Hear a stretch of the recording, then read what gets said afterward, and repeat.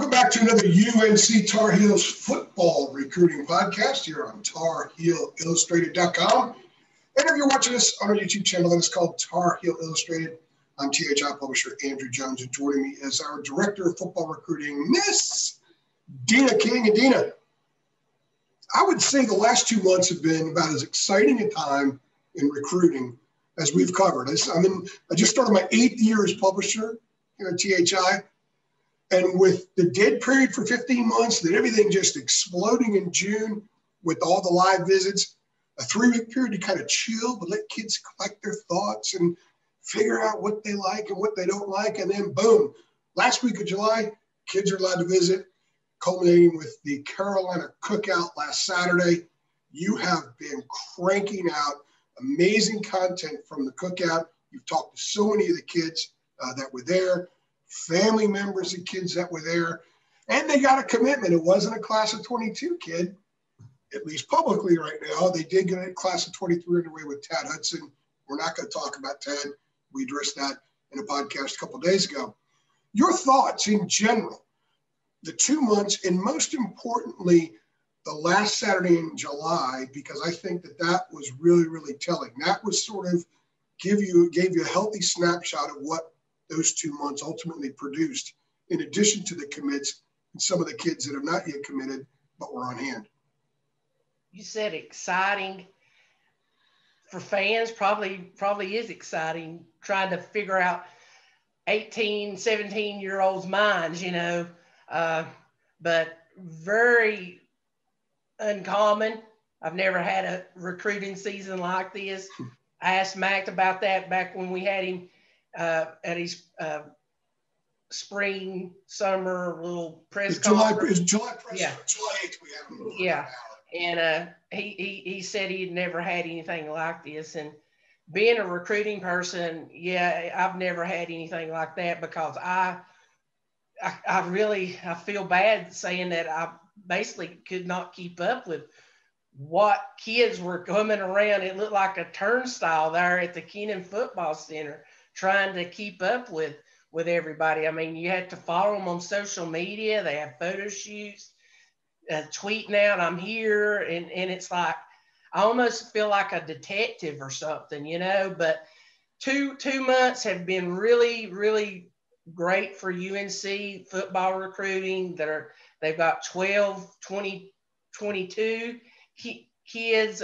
And you mentioned they got the 2023 started off with Tad Hudson this past Sunday. So, the 22 class, it's dwindling down the prospects, but we always have to keep our eye open for, a sleeper kid that may develop because high school football here in state, Virginia, the surrounding states are ready to start going. And not that the staff is pursuing committed kids elsewhere, but there's always the chance that someone could decommit from somewhere and make themselves available. We saw that happen last week. And the staff's going to jump right in if they're interested. We saw that with Benji Gosnell. We will talk about Benji Gosnell and 5 or 6 other kids from 22. Just to let people know, there are not a lot of lines in the water for the class of 22 right now. You could count them probably on both hands, how many lines are in the water. We've reported for some time now the class would be probably no more than 14, but we've amended that here in the last month. It's certainly talking to Mac on July 8th. He made it very clear that they were trying to figure out ways where they would be able to add to it, go a little bit more than that. He didn't publicly throw the number 14 out, but that's what we knew the number was. I believe it's now 16 and possibly 18, depending on certain kids. They aren't going to turn certain kids away. The 6 we're going to talk about today, I don't think they turn any of these guys away. So they got 12 in the books right now. If Jake Pope, Zach Rice, Travis Shaw, George Pettaway, Benji Gosnell, and Andre Green wanted to commit tomorrow, I think the class goes to 18. I think they take all of them right now. What do you think? You're not turning those kids down, like you said. They are Jake Pope is like Carolina's main target there at safety. We've talked about how much He thinks a lot of Coach Bateman and everything. And then you got a couple of 5-stars in Shaw and Rice that game changers in the trenches. And then you have playmakers in Petway and Andre Green. And then you've got a versatile kid like Benji Gospel that can play either side of the ball. So I'm telling you this, if Carolina was to land all 6 of them, I don't know what would happen in the Keenan Football Center. I mean, it's just, you know, I'm not saying they're going to, but you know, they're still in the hunt. They're in the top list of all those kids that those 6 kids. 5 of them were at the cookout. And we know that, you know, Pope has been up a couple of times, and he told you about a month ago, he's just figuring stuff out. He's gotten the intel, I think. What do you think it is that he told you that he might commit somewhere quietly and wait a while to announce? And that conversation, I think the last time you talked to him, I believe was around a month ago. Correct me if I'm wrong. What do you think the deal is there with him? What do you think? Why has he not committed somewhere yet? And do you anticipate it's sort of any day Jake Pope commits to somebody? Carolina fans got to remember, they're not used to being in this situation much. They're in big boy territory. They're recruiting against big boys, and when you have these elite kids, a lot of them like to drag it, you know, to fall. And some of these recruitments are going to probably most likely go to the fall because kids want to see game day environments. But on the flip side, you know, if you want to go to a certain school and their boats are filling up, per se, you got to pull the trigger. So Jake, he's a Georgia kid, and he had Georgia in his top 5 along with Alabama, Ohio State, Notre Dame, and UNC. He couldn't come to the cookout because of something. Buford, his high school was really big time program in Georgia. And he had some stuff going there around there. So it kind of limited the only place basically he could go. If he was going anywhere was Georgia. So he went to Georgia. So I don't know. I don't know if Georgia's increased their message to him, and maybe they have missed out on some kids and they're focusing on Pope. But it's hard to say with 17 and 18-year-olds. You know, they can change their minds on a dime on some stuff. Well, and also, if you look at the list of the schools that are interested in all these kids, they have big decisions to make. For some kids, an offer from North Carolina might be their high-end thing. And like, wow, I got to take this while I can. I think we're now with 12 kids in the books, with these 6 that they're going after, and these aren't the only 6. I mean, we know that there's some communication going on with other kids. We're going to focus on these guys, though. These kids all probably know Carolina's going to take their commitment whenever they commit. The other side of it, Carolina's like, okay, we've got 12 in the books. If we get half of these 6, we've got 15. We're pretty good to go. And we still have time to wait it out. Maybe there's some movement down the road, and if they find another, maybe a kid decommits from somewhere and they grab him or something like that. A lot of kids might be waiting to see what these guys do before making decisions. So there could be some late players in the game. We're not going to address any of those kids individually tonight. So it is an interesting point where they are. Carolina fans are not used to kind of having to sitting back and wait. They did a couple years ago with Trenton Simpson, and they didn't like that because he was waiting for the Clemson offer, and he got the Clemson offer at the last minute. And of course, he was going to go to Clemson. That was that loss for UNC fans stung, but I think it taught him something. It taught him something that's going to happen sometimes when you're in the game with kids like that. But now, but he was like the only player like that they were in that situation with. Now they got a lot of them. They're going to get a couple of these kids, I would assume. So they're going to have enough successes. And really, if you recruit 80 kids like these dudes every year, you only need to bring in about 20, 22, and you're in really good shape because they all can't go to Bama, they all can't go to Clemson or Ohio State, and they all can't go to North Carolina. I would imagine Mac and the staff's percentage, because they don't give out many offers. And, you know, we'll have to figure that out. I mean, maybe some number crunches about the offers and how many they land when are you volunteering to do more research? When I accept. Please do. Please do. I accept. But, you know, that's just Clemson's known to do that. Limited numbers. The net is not cast very far. They have their targets, and so we've had to deal with that this year. We haven't. I've really haven't had to. The 22 class really. They've always been the same kids. You know, you've asked, do we have any recruiting thing? Well, I've got this certain amount right here. There's no other offers going out, so 23 will probably be a lot different because it will be a full class, I believe. Well, going back to the other 5, because we just hit on Jake Pope a little bit. Let's talk about Benji Gosnell, who decommitted from Ohio State. He visited Clemson a couple of days later, was at the cookout at Carolina. He had a fantastic time at Clemson. You had a really good interview with him where he's very open about that, and that's good. I like seeing kids excited. He's got some tremendous options, although he doesn't have an offer yet from Clemson, correct? No, he doesn't.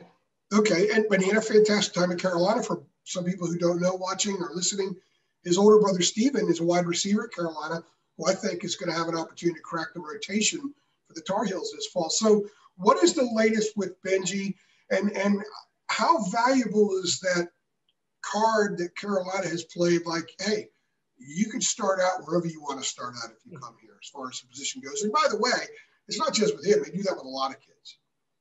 They did it with DeAndre Boykins. They did it with a bunch of them. When I reached out to him the night he decommitted from Ohio State, the person I kind of was hesitant about asking him, you know, hey, you know, Benji, has anybody reached out to you? And he's like, yeah, a few schools have reached out, especially UNC. Naturally, they would have because of Steven being there. Because Benji had Carolina in his top list when he committed to Ohio State. But at that time, Carolina was recruiting him. They saw his potential on defensive side at linebacker. And the other schools, Ohio State, Florida was another one. They all liked him at tight end. And I don't know. Some kids have preference. I think Benji's preference was to play on the offensive side of the ball. And so he saw potential of what Ohio State, with their great season they had with Justin Fields playing in national championship, they used tight end a lot. So, you know, he committed there.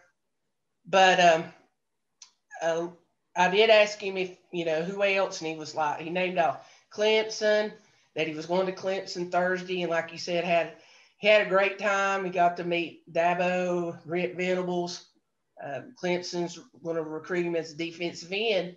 And then when I asked him about Carolina going to the cookout, he said yes.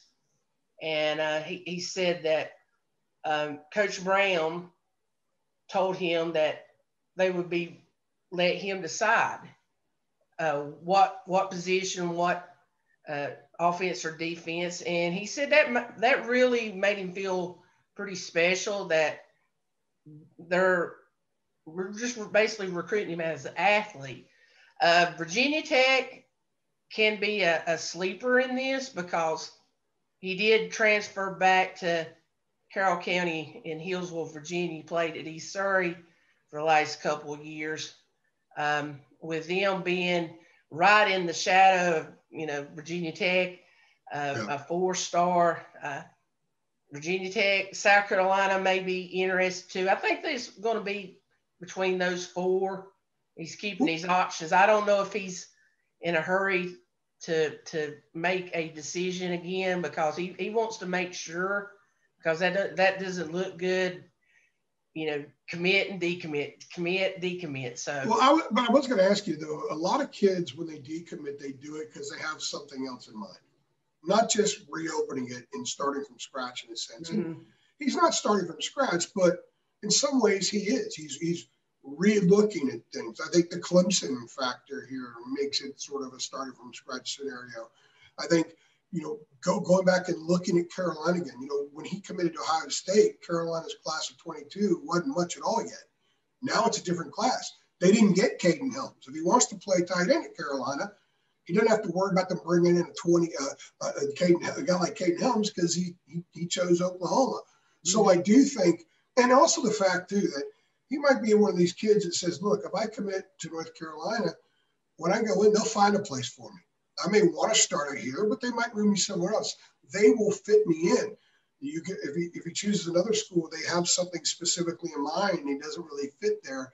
How does that play out over time? So I think that's an interesting situation for him. He's got a little bit more to consider with Carolina. Does he want to play with his brother? Does he want to play fairly close to home? I mean, it was the state he was in for a while. And does he like that little extra carrot that Carolina threw in there?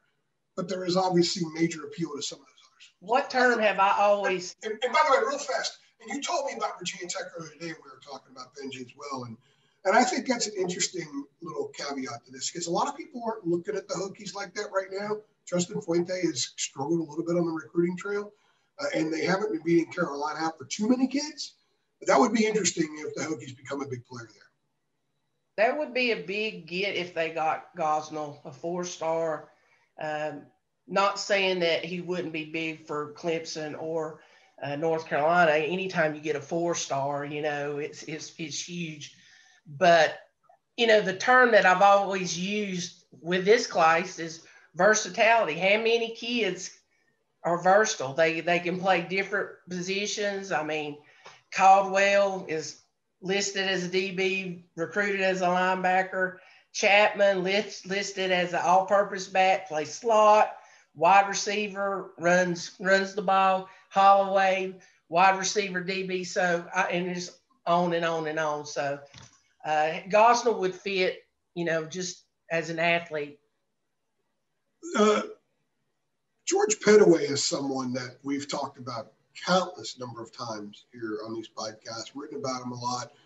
We've all seen him. I think we've had 3 or 4 THI staffers have seen him in person, talked to him.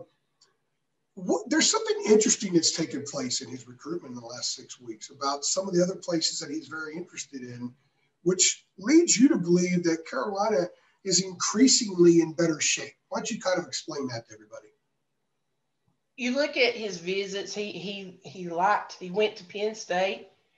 They filled up in running back room. Ironically, Omarion Hampton was another key target for Penn State as well. But Penn State took 2 commits. Michigan is filled up were their allotment. Florida as well. And that kind of, I'm trying to go by elimination. North Carolina is very attractive because they can sell George on look what we just put in the NFL. 2 1,000-yard backs. They're in the NFL. They're making millions now. We didn't wear them out. We gave them equal carries, equal reps. We didn't wear them out. They may have a good lasting career in the NFL, which is, I've had several NFL guys tell me it means not for long. So very attractive for Pettaway to consider UNC, and being from Virginia. Virginia Tech wasn't in the picture. I do think Virginia may have had some interest, and of course it's been the home state, possibly looking there. But North Carolina Virginia battle. He's been to North Carolina several times, and then you just have to see, like you said earlier in the podcast, what happens. Does kids decommit? Do they find something? Is there things happen, whether it's out of control? Maybe another school that enters the picture with Pettaway if a kid decommits. So, you just don't know. And I think of all the 6, he might be the closest to revealing his decision. And I do think of all the 6, the odds at UNC for UNC are increasing. And I think the Javonte Williams, Michael Carter factor is absolutely in play here, because if you haven't seen Omarion Hampton's film, watch it. There's a little Javonte stuff going on there. If you haven't seen George Pettaway's film, watch it. There's a little Michael Carter stuff going on there. So they've already shown through 2 years that they completely could coexist with guys like that. They could have a lot of success, as you were talking about a minute ago. And that's an enormous selling point. Plus, saving on the wear and tear. If you can get one more year in the league, that's an extra $1 million or more. And that's if you string together 4 or 5 of those, that's generational changing money right there. So these kids are thinking along those lines. And clearly Pettaway has to have that. That's a tremendous selling point for him. And we kind of thought, hey, maybe this will go ahead and happen because of what's happened at those other schools. But you think maybe he's just kind of sit back and see what happens elsewhere, or he's just waiting for a certain time and he might want to go ahead and reveal wherever he's going to go? What is your sense on that? We don't know what happens behind closed doors. I mean, I don't know about the term silent commit or whatever, but we don't know. I mean, he may have told the staff something this weekend. We don't know. I mean, only Mac and probably Porter knows that. But I don't know. I mean, he's very close with a lot of the Virginia guys. And he's been on Twitter saying wherever he goes, he's bringing some horses with him. Well, you look at the teams you look at the players who's left and the teams involved: Andre Green, Zach Rice, the 2 other fellow Virginians. There's only one common school that they're all looking at. So maybe he's trying to recruit them. Who knows? I don't know. I don't have an answer. Well, that's a good segue. Let's go to Andre Green. Andre Green is someone we haven't talked about as much as some of the others. A little tougher getting rock solid information on him. And I think when you and I talked back at the end of June, when we were just having, a private conversation about some of these guys, it's kind of hard to have a feel for him. Hard to have a good vibe about what's going on with him. But he was back in Chapel Hill. He's got a couple other big-time programs that he's interested in. What is your take right now on where Andre Green and Carolina stand? He's one of these kids that I think he's an elite 4-star. He could be a 5-star. He's got that big play ability that you just want out there at wide receiver. He had a top 12 or top 13. He's possibly going to narrow that down to a top 6 or top 5. I'm pretty sure UNC will be in that as well as Clemson. I think Notre Dame is big in his circle. Georgia. So, and he didn't use all of his official visits. He used a lot of unofficials as well. I believe Clemson and probably Notre Dame are the favorites to possibly get some fall visits in. And I think he's one that's going to take it down to close to the ending point there on maybe National Signing Day in December. But you also said, and I want you to explain to people this as well, that he would be a luxury for Carolina. They don't have to bring in another wide receiver. Yet they'll hold out. And if on signing day morning he texts Mac or Longo or Coach Galloway or something like that, says, hey, I want to come play for you. Whatever space they need to make for him, they're going to make for him at that time, right? Yeah, and I look at it as a couple things. Carolina's got a lot of young talent at wide receiver. I know they lost Daz, they lost Deana, but you look at the wide receiver room, and I know Galloway, he loves to have a lot of guys that he can put out there. And this year, I think he's got a lot of guys that he can put out there, including 3 that he just brought in the 21 class. You got Paysor, J.J. Jones, and Gavin Blackwell. Yeah, Gavin Blackwell. And all three of them are different. That's one Yeah. key for UNC. They don't try to recruit the same type.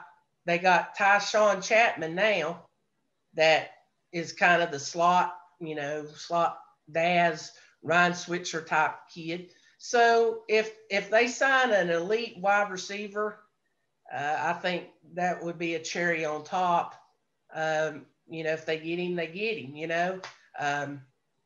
He's got. If you could get an elite game-changing type of kid, Mac has talked a lot about, be the one. Everyone knows the slogan, be the one. What is be the one? Be the one who makes a game-changing play.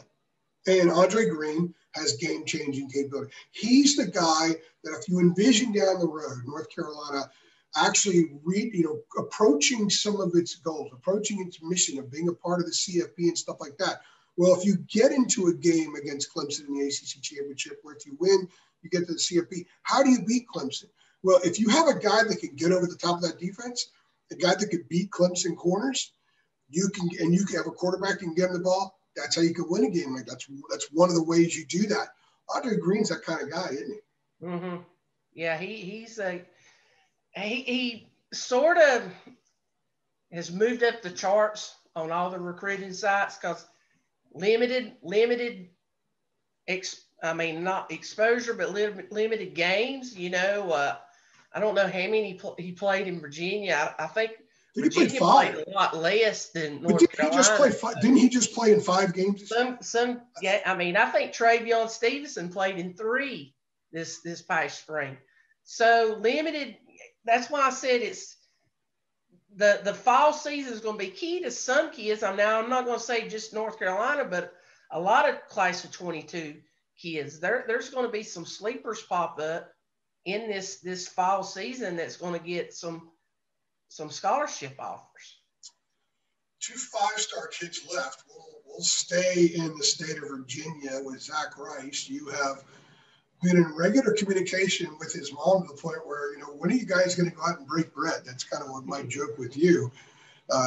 His mom has been extraordinarily cordial and kind to us by keeping us updated on the stuff. And as much as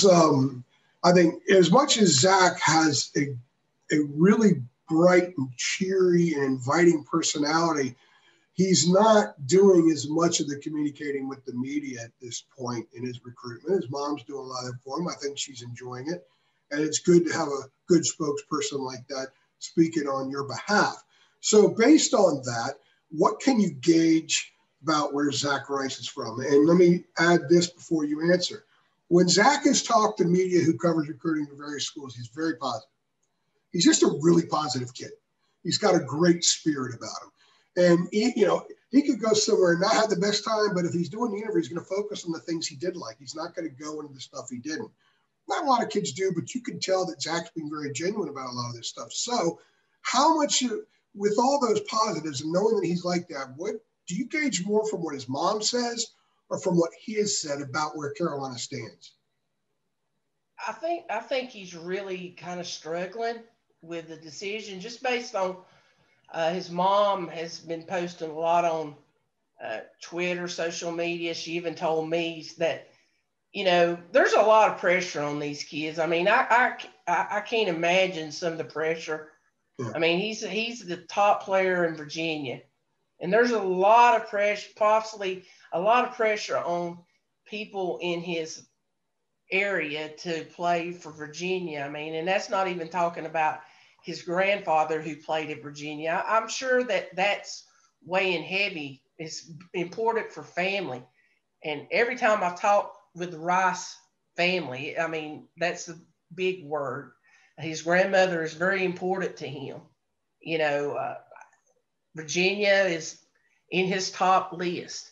He's been up there. Charlottesville's not very far from Lynchburg. Yeah, he's been up there several times. And he wants to make sure he makes the right decision because his mom said it's this big. I don't know if he's 18 yet, but it's the biggest decision in I want to say my twangy twang or the youngin's life. He's got to go where he feels like he's going to be taken care of. And so he's got a lot of great choices. And he's just, there was some possible smoke that he might wanted to announce before his senior season started. But according to Mom, he's kind of wanting to see how things go. And that's certainly his right to see how things are going for North Carolina, how things are going for Virginia. If it may determine if North Carolina is 4-5-0 when he possibly goes and watches Carolina play a mid-fall game. That in the atmosphere in Keenan is just, you never know. Same thing with Virginia. If they're 4-5-0 and they're winning, it might be different if they're 2-3. If Carolina's 6-0 when Miami comes to town, probable night game, and Zach Rice is not committed anywhere, I would be willing to bet you he's going to be in the stadium that night. One other thing about him that has intrigued me since you reported this about 6 weeks ago, I guess it was, maybe it's a little longer than that, but Carolina has a really interesting process where Mac has a couple of older ex-coaches, guys that have been in football for so long, Kenny Browning, Daryl Moody, and drawn a blank, Sparky Woods. These guys have all, Sparky Woods was head coach of South Carolina a long time ago. These guys have been around. Daryl Moody's been in the NFL as a scout. Sparky Woods, they understand what they're looking at. They can evaluate high school film. They can advise on NFL stuff. They have a system in place there that intrigued Zach's mom, because they're clearly not just looking at the best place for him to have fun for 4 years. They're looking at a situation where he can go to school, get a good education, have a system set up where in 3.5 years he might be able to get his degree or very close to it, but also have an NFL process where they would get rock solid NFL feedback on a regular basis, because 3 years after this kid arrives in college, he wants to be in the first round of the NFL draft. And he's one of those kinds of ball players that you could easily see being that guy, whether he goes to North Carolina or Alabama or Notre Dame. He's that kind of guy. So what was it about what I was just talking about that she brought up that a lot of kids' parents and themselves don't bring up very often when we talk to them about recruitment? Well, they're making total use of the Coleman Indoor Center. We've been in there. They had this giant big screen on both sides, and they had, Zach. Video games is huge for kids. I mean, how would you feel if you walked in there and you seen a figure based on your profile up there in, a Denver Bronco uniform, a Carolina Panther uniform? Here's your, projection. This is what we feel you can do to get to that position. So you mentioned it. You totally hit it with Daryl Moody. I mean, a pro scout for so many years. He knows, and he's advising these kids. Look what happened last year. I'm sure he went through the draft process with every one of those kids that left, told them, what's what. And it means a lot to have somebody on the staff that you can trust that's not going to tell you something, that the truth hurts. If he don't think a kid can go, he's going to tell them. If he thinks they're going to be, a low draft, or you need to come back and work on your route running or your pass blocking, he's going to tell these kids, and they're going to respect him. So it was huge. And I think that made a big impression on Zach and his mom. Travis Shaw is the other 5-star kid. You've known Travis for a long time. You actually went to Grimsley's practice the other day. Travis did not participate. We'll get into that in a few minutes, but he's a guy that we talk about game-changing players. Zach Rice from the offensive line can be a part of that, but a game-changing guy at the point of attack on the defensive side of the ball Carolina has brought in a lot of really high-level skill guys, but if you really want to get to the point where you can actually beat Clemson in an ACC championship game, or go up against an Ohio State or Alabama or a Georgia in a CFP and have a chance to win that game, you've got to have high-end dudes on both lines of scrimmage, absolutely on the defensive line. And Travis Shaw is that guy. Travis Shaw looks like he's someone that, unless he gets injured in college, he is also going to be a guy that hears his name high in the NFL draft and will play for a long time and make a lot of money. Before he gets there, Carolina fans would like him to spend 3 years in Chapel Hill. So there are a lot of reasons you've laid out in podcasting and writing about why you think he can pick North Carolina. So in a succinct sort of manner, tell everybody listening right now why you think Travis Shaw might pick North Carolina. He is very loyal to his hometown. As you know, his Final Four, Carolina, Clemson, Georgia, and North Carolina A&T. And that's a sign of respect for A&T there in Greensboro, their football program. They've done a lot for Greensboro. Travis respects that program. And, he will tell you, they made the top four for a reason. And I am, he is, his name, his brand. What if he did commit to A&T? Yeah, that's the other part of this. The whole NIL money thing that he possibly could get going to a HBCU school, and A&T has a great alumni base and everything. So all you out there sniggering at that, don't, because Travis respects them, and he's legitimately considering them. But the NIL money, if he went to North Carolina, we also have seen in the last few days the Quinn Ewers story where he's the high school quarterback in Texas who class of 22, but he's going to go ahead and enroll early at Ohio State because he could make over $1 million of NIL money right now. But in Texas, he's not eligible if he makes the money. So he's going to enroll early at Ohio State and go ahead and get paid. I'm not saying Travis would do this, but and there are only a handful of high school kids who I think can make money. Anything that would be worth, somebody actually putting their money of their business behind a high school kid. It's a risky thing to do, but there are only a handful of kids. I think Travis is the kind of kid that maybe wouldn't get the money in high school, but he's going to enroll early. If he did commit to a North Carolina, sign with a North Carolina, I could see a guy like him being a big part of somebody's business in Greensboro in January.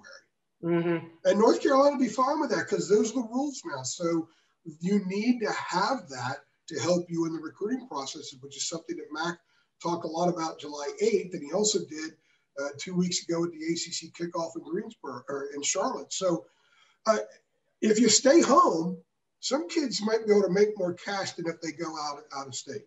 Do you think Travis is one of those kids that might find himself in that situation, especially if he produces early in Chapel Hill? Well, getting back to why I think, Carolina has a really good shot is North Carolina has not been on the national stage. He has the opportunity to be a major factor of getting them to that possible stage. Clemson is there. Georgia has been there. So North Carolina, is it important for him to help his home state to get to that position? He's got a lot of friends there at Carolina. And, that's something that you got to kind of consider. I mean, being loyal, he could have went several places in high school. I know IMG was mentioned, but he stayed in Grimsley because he wanted to build something special at Grimsley, and they won the state championship this spring. So that's another point, Chapel Hill's an hour from Greensboro. His mom and family is very important to him. so they can go right down the road and watch him and everything. So he still. I went down to Grimsley on Monday, first day of high school football practice, hoping to get Travis, because Travis is he likes to be like Bigfoot to the media. John Gwaltney. He's from that area too. He's hard to get. He's hard to get. He's hard to get. Yeah, because you have some minor communication with him, and when you gave him your Player of the Year award, you had a nice interview with him. But he definitely is not someone who is seeking the microphone. He's not going to yell in every microphone that comes near him. He kind of dodges the limelight. It's just his personality. So that's one reason why you went to practice. Was you went for other reasons too. Hold on. Let's just remind everybody. You also run the NC prep site here at Rival. So you went to Grimsley because they're defending state champ and all that. And there are a couple of the kids that you want to talk to. But obviously, that's an opportunity to talk to Travis. If you can grab him after practice, then he's going to answer a few questions. So go ahead. Yeah, I was helping the network out. I was trying to help our fellow Clemson and Georgia sites too, of getting some intel on him. And went down to first day of practice. And of course, he's still mending from a shoulder injury that happened in the state championship. He's still not released, but when I got there, of course, I didn't see a 6'6", 325 kid out there. I did see Jamal Jarrett, who is 6'6", 305, but I didn't see number 2. I saw number 55. We have something on him, but talked to Coach Brown. He's like, Deana, he's had a family emergency, so he's not here. And I hope everything's okay. But we'll have more opportunities to get Mr. Shaw, because I don't really think he's in a hurry to do anything. I mean, I could see him waiting till whatever the signing day is in December.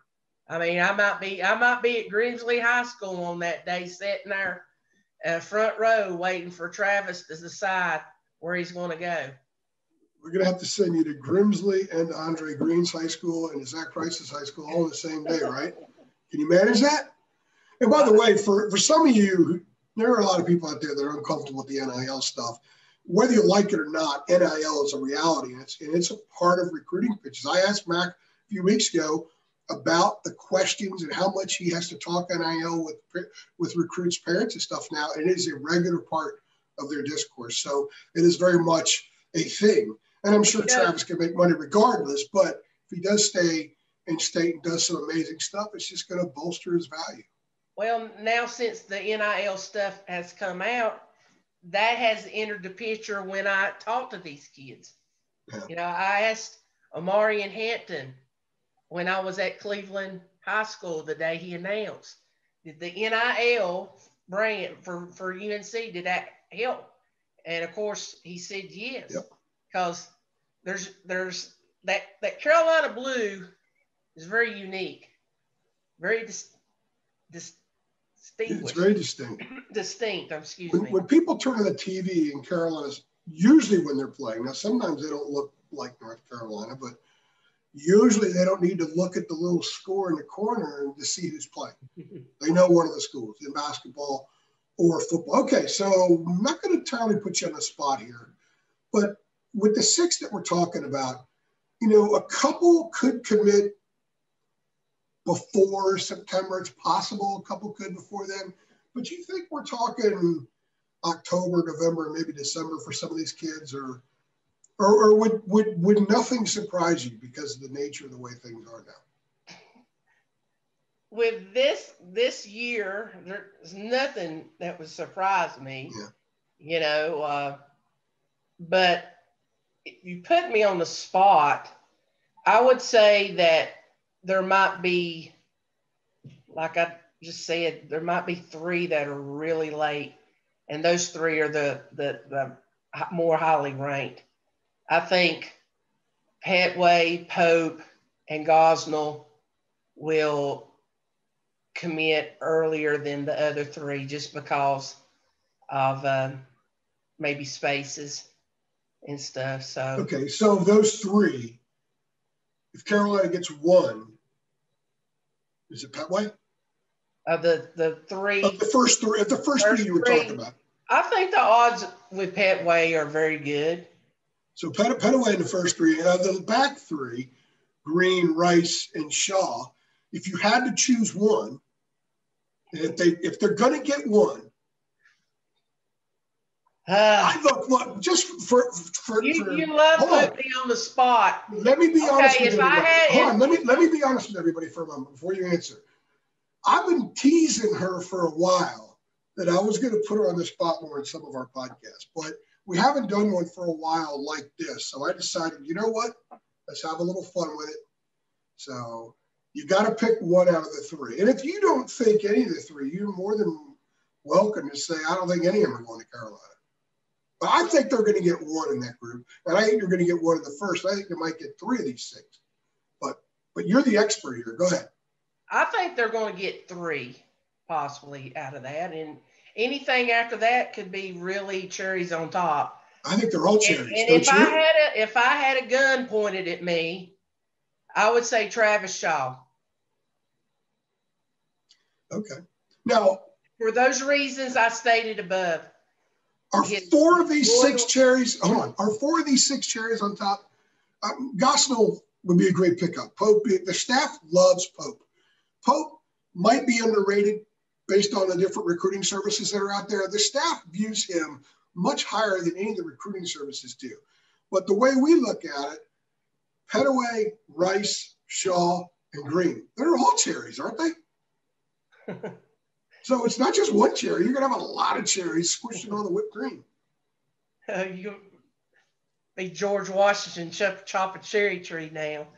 But I think – I drove by his house yesterday, by the way. Yeah, I was back up in Virginia. If you're going to put me on the spot, I'll say Travis. Disclaimer, no inside information at all. It's just what my gut tells me. I try to, with what the kids tell me, their reactions, what they do, that's just what I feel. I feel that Travis Shaw, he's a loyal kid. He could go anywhere he wanted to play high school football. He could have went to IMG, but he stayed at Grimsley. Well, because I put so much a good football team. Well, because I put so much one there. Yeah, so. Well, you're right. They've got other talent, and Jamal Jarrett's another one of your guys over there. Because I put so much stock into what you say, if I have to choose three, and nobody's asking, and nobody really cares, we'll say it anyway. Petaway, Shaw, and Gosnell. I know that you might say, "Come on, AJ, about Gosnell," but because he might be in the sort of a new fact-finding phase right now. But I just think that I just kind of vibe, just my personal vibe. Well, I know that the staff has put in numerous hours on these kids. Yeah. And wherever they go, they've been battling, but and if they lose the battle, it's just like gotta get better. Sometimes you might lose the recruiting battles, but you gotta beat those teams on the field. So we just have to wait and see. I'm just kind of warning the fans that it's going to possibly be a while, and you're just going to have to be along with the ride. Now there might be some 23s that start popping, Yeah. With Hudson. Well, that will. I mean, and they've got the first, and we'll do a 23 podcast later. But I think that getting a quarterback that will be a 4-star when they start coming out the full 23 rankings, that is huge. It also helps if you're talking about kids that are going to wait. Let's say, for the sake of discussion, all 6 of these kids are uncommitted when we go into October. The first 6 games on Carolina's schedule, the Tar Heels should win. I know opening at Blacksburg is tough. UVA could give them some trouble. They should win those 6 games. FSU will be improved, but they're coming to Chapel Hill. They should be 6-0 when Miami comes to town, and they're going to want all those kids there. And if they win that one, then they have a week off. The last weekend in October, they go to South Bend on NBC on Saturday night. The kids won't be there, but they're all going to be watching on TV. The schedule sets itself up for kids that are going to want to look and see what year 3 under this regime looks like. There's a really good chance that as we get to Halloween, things could look really, really good for this program, and they might get a few pops, they might sway a few kids, in addition to everything else, based on their performance on the field as well. They will see living proof that everything truly is going in the right direction in a big-time way. What a big recruiting tool that would be to be able, if they're at that point, bring those kids down in that environment. And, it could be magical, kind of like the year that Mac's first year when they beat Miami there under the lights. I mean, Daz Newsome's big touchdown catch. Yep. Think about it. Think about it if you're in the minds of these 6 kids, and we're going to end this podcast here in a minute. It's the longest podcast you and I have ever done, by the way. So. Sounds like one of our conversations that we have. Oh, I'll do my 6 miles and be on the phone with you the whole time. But anyway, think about this. The week of October 30th, Carolina's 7-0. They're ranked in the top 5, and Sam is very much, they're ranked in the top 5. They're in the CFP conversation. Everybody's saying, boy, if they could go to South Bend and win that game, they're in great shape. Sam is in the Heisman talk. They will sound like what you hear every year about Alabama and Ohio State and Clemson, but they'll be sort of the new fresh guy on the block and a little bit different that North Carolina's there. And they have that distinctive look, that distinctive color, and that extremely likable head coach who every time he talks to the media, every time he's on a national show, he helps his program. He's amazing at what he does. I think it'd be, for us covering the team and covering that, if that happens, it'd be a really fun thing to cover. I'm not rooting for him to do anything like that. As an objective journalist, personally, it doesn't matter. However, professionally speaking, it would be kind of neat to cover something with that much hysteria going on with all kinds of prongs, CFP, unbeaten, going to South Bend, recruiting about to go completely off the charts. That would be a neat thing for a lot of long-suffering Carolina football fans. But we're getting way ahead of ourselves, aren't we?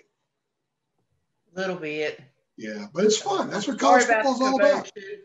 Look, every time I went back home for a couple of days up to Northern Virginia to do some research for something. I listened to a lot of ESPNU radio, and the only thing they're talking about is Oklahoma, Texas, can the Big 12 survive, and then a few comments about Florida State and Clemson are going to lead the ACC. Of course, they don't understand what grant of rights means.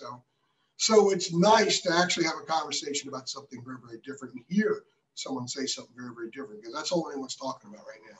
So who knows? They go up to Blacksburg and stumble. None of this matters. And they have to work really hard to win those kids, right?